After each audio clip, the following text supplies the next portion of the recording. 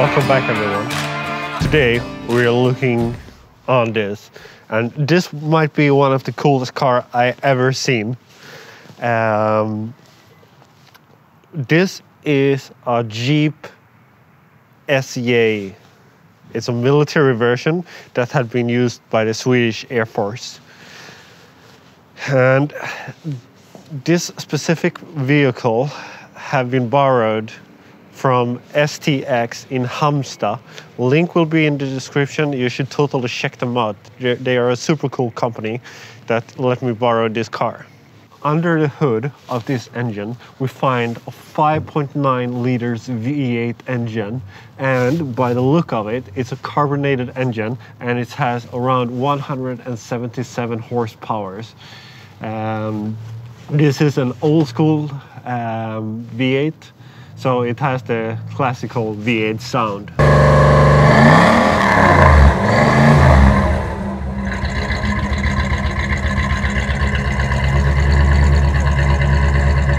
This vehicle is equipped with some Cooper Discovery ST tires, and it runs on 265 on 75 width.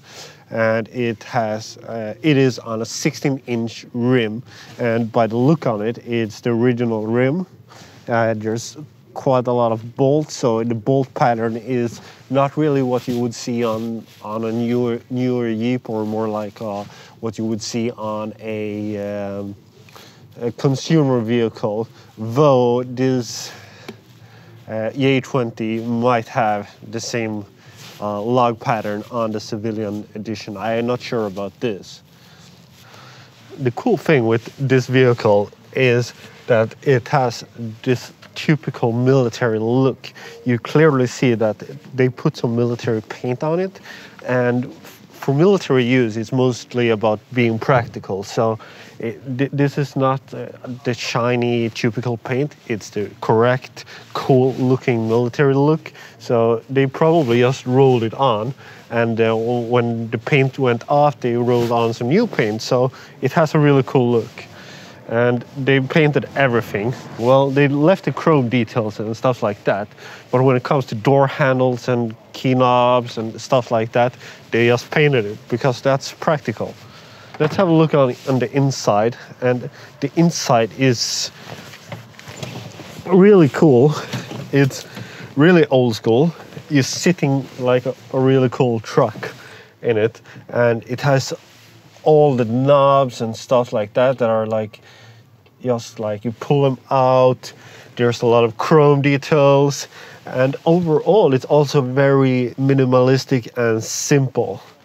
And what's cool with this vehicle is that it only has 4,700 kilometers on the odometer, which is nothing. It's not much at all. Of course, it's a very manual car. The doorknobs are manual. There's a small window here that you can open. I'm not going to open that window though, because it looks a little bit corroded. And I know that those kinds of windows from the past in the Cherokees and stuff like that, sometimes they aren't able to open, sometimes they are not, but it's a cool little detail to have. Since this is a truck, has a trucker bed as well, and this bed is a huge one. Not sure if it's the biggest one or where it goes. If it's an extra long one or if it's a small bed. But by the look of it, I would say it's the longer ones, because this is absolutely huge. I could not even stretch out all the way here. So if you're gonna use this truck for practical stuff, you had a lot of space. And it's cool, it has some hooks, so you could strap on your stuffs. Have the spare tire here. By the look of it, it's a manual one, or it's the original one, so that's pretty cool too. So just by looking on this car, I could say it's a really cool vehicle. It clearly has a lot of personality. It is really cool. It's one of the coolest cars I've ever seen, to be honest. And then I have seen a lot of cool cars, but this is a really unique vehicle, which makes it ridiculously cool because it's so unique. This whole car is standing on a frame. Of course, it's a body-on-frame vehicle. In the front, it seems like it has a Dana 40 and it has a Dana 60 in the back. There's a transfer case on it, so it has the two-wheel drive, it has a four-wheel drive, 4 high, and it has 4 low, and there's also a neutral switch on it. It is an automatic car, and it seems like it's a 3-speed automatic gearbox. So what could we say about this vehicle? The J20 in this version, in this configuration, is probably one of the coolest Jeeps I ever seen. But did you know there's other versions as well? Let's go over here.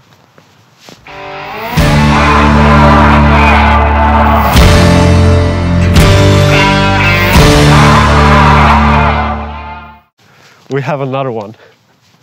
Both of these cars are for sale on STX in Halmstad. You could check them out on stx.se. Link will be in the description. This one was built for group transports. It is fully identical. There is some outside things that are a little bit different. The mirrors here, for example, don't have the chrome. But if we look on the inside, they are more or less identical. But the unique thing with this one is the back. This back here was used for troop transports and stuff like that. And this vehicle would be super cool to build into a camper, surface van, or just preserve as it is. There is, however, endless possibilities with all this space in here. So we are on the inside of it, and just look at this. This is really cool. Imagine all the things you could do with this vehicle. As it is now, the seat here is really comfortable.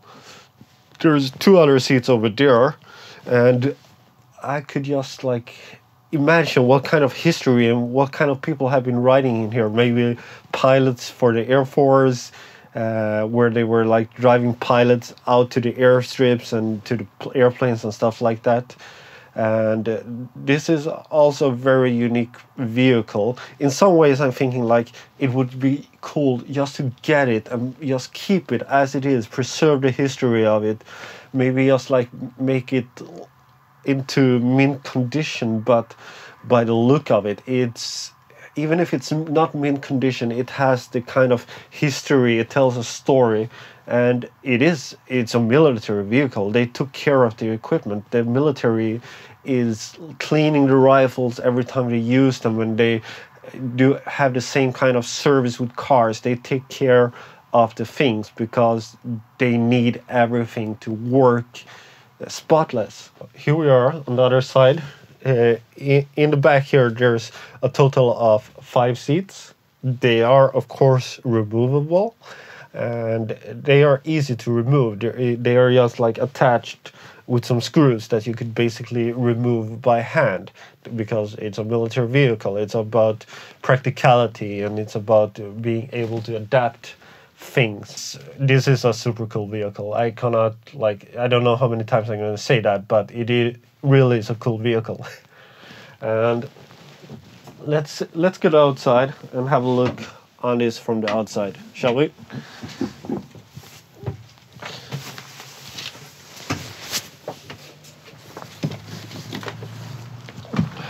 Now we're getting to the most exciting part. It is to drive this vehicle. So I'm going to take it for a test drive and we'll see how it feels to drive.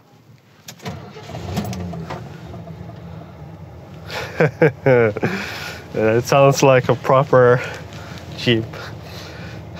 The transmission is a hand shift, so you push it like this and it goes into reverse, neutral, and drive. And first impression, the servo, the power steering on this vehicle is very effective. It's not hard to drive.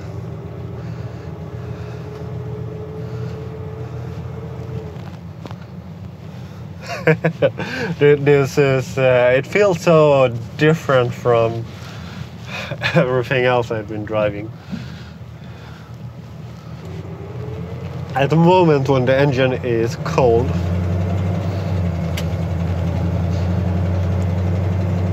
just listen to that. it sounds very old school, and that's a really good thing. But I'm surprised just when driving it that it tracks straight.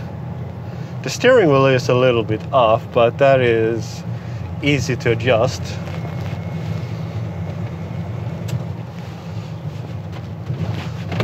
But overall, it has leaf springs front and rear, so it is stiff in that sense, and it's also a vehicle that could handle a lot of load. I feel the feeling of driving this is very different. It feels good. It feels like you are king of the road in a very good way. You feel like people are seeing you, and there's no doubt they are seeing you because, well, it is an old school military Jeep. Of course people gonna see it.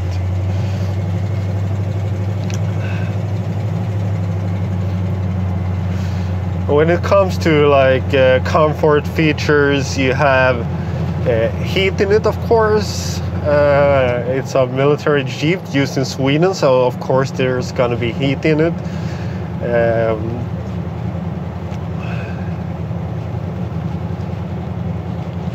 This is in many ways I would say this is the most unique vehicle I have ever been driven. And the feeling of driving it is unique. You can't really say that it drives. You can't really say that it drives good in a sense of talking of like performance and stuff like that, or compared to modern vehicle. But if you look on what kind of vehicle this is, it drives really good. There's not any extreme play in the steering. It is responsive for being what it is, and you're feeling good driving it. It shifts really smooth. I don't even noticing the shifts. It's just like go into gear so smoothly. It is a little bit noisy, of course, but well, what would you expect from what it is? That is a part of the driving sensation, to have all those sounds. At the moment I'm driving it in 80k and it goes really straight. I'm not noticing it. I've been driven other vehicles that feels much more untamed to driving in speed. This one is well behaved and works. It's a pleasure to drive it. That's what you could say.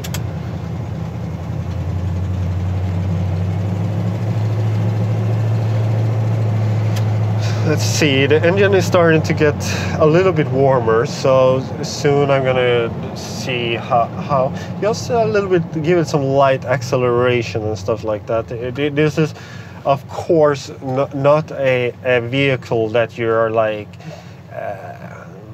giving full gas with and like driving like that. It's more like a cruiser and a practical vehicle in that sense.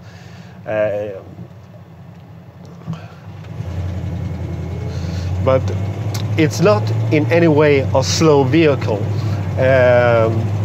You don't have any issues to keep up with traffic and driving it in that sense.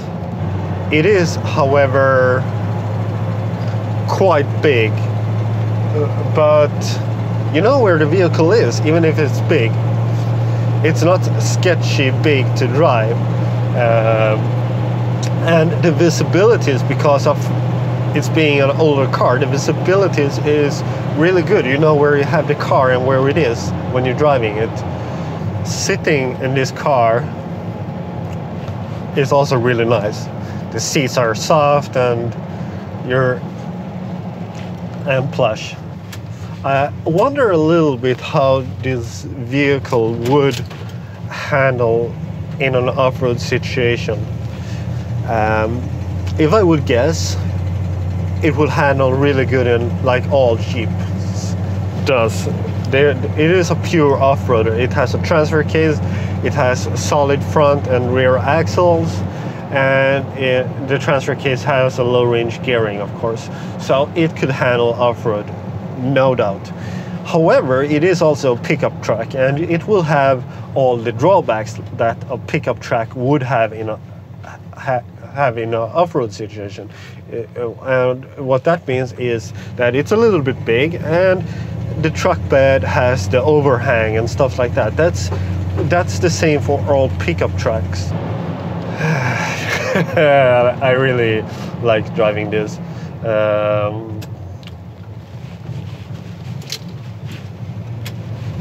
And when you're driving this in the town, everyone is turning their heads. Probably for two reasons. They hear it, and when they hear it, they like that doesn't sound like a regular new car, and then they turn their face and they see it, and they're like, whoa. So it is definitely a head turner.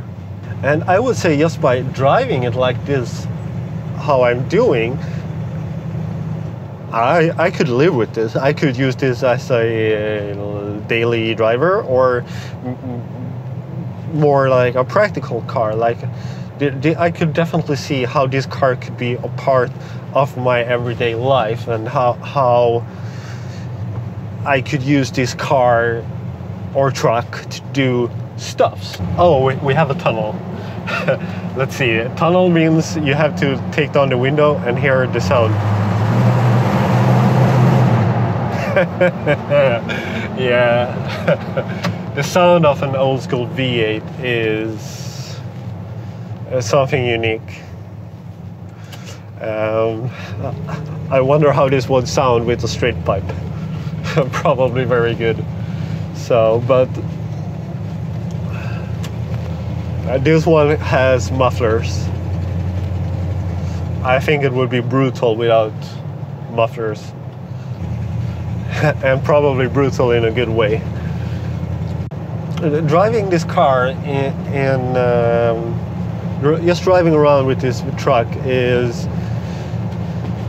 it's easy. You are very light on the gas when you're just driving it around in smaller areas, and it's just, you feel how it just want to go forward. It's the big, strong engine. It's just like pulling you forward in a very nice manner.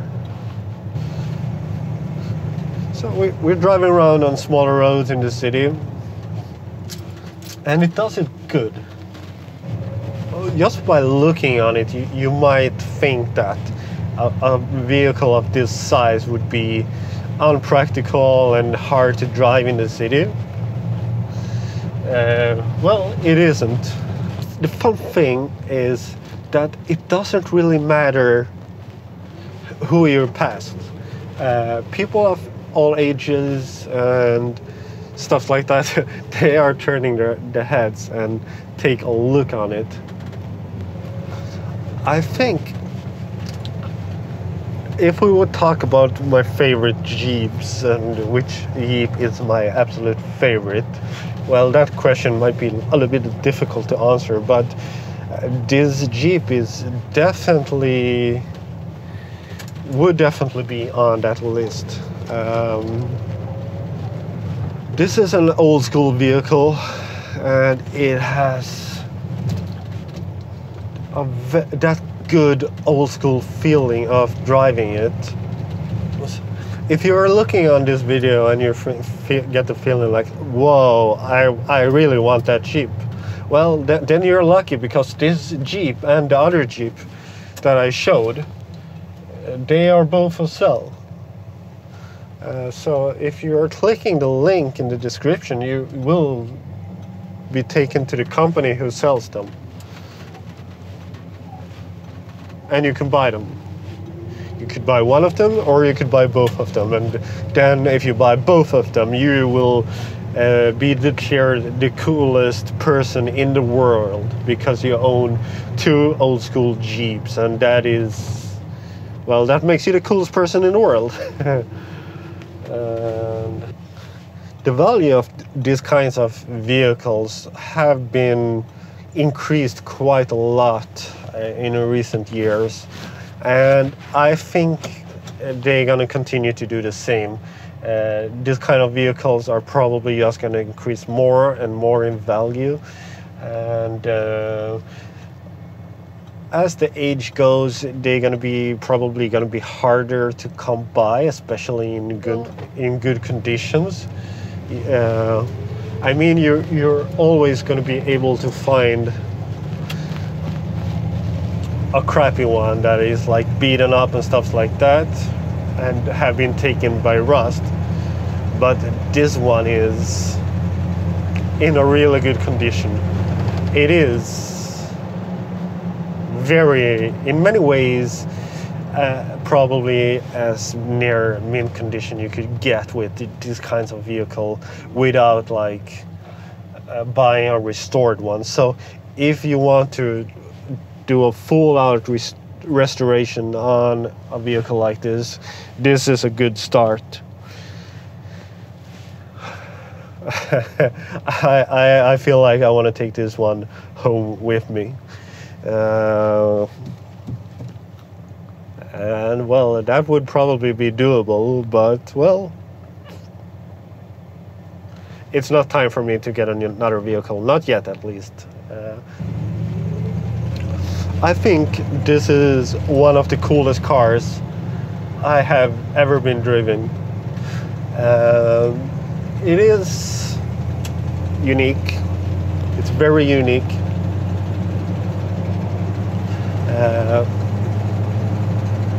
The amount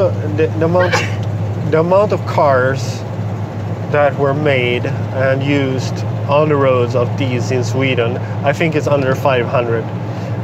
Especially the military ones. If you want to get your hands on them, you either have to buy them from a dealership, or if you're lucky, you'll find them on an auction or something like that. But that was more common some years ago. Nowadays, people starting to realize what kind of value they have, and it doesn't really matter if you find them on an auction or if you find them on a dealership. They go for the right kind of value. Look at this. I'm going in around 80k, which is maybe 15 miles per hour, and it goes so straight. Even if I take out my steering wheel, I don't really have to sit like this and steer.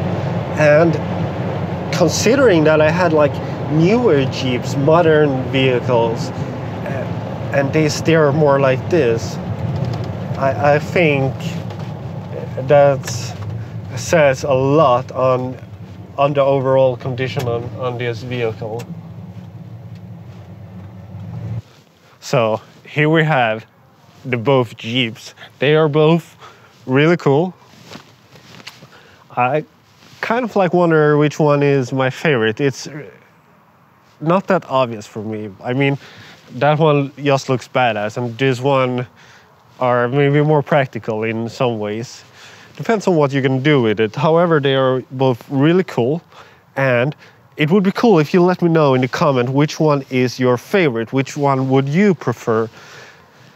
And if you like this kind of content, I have more reviews over here, and click here to subscribe. Thanks for watching, and I see you later.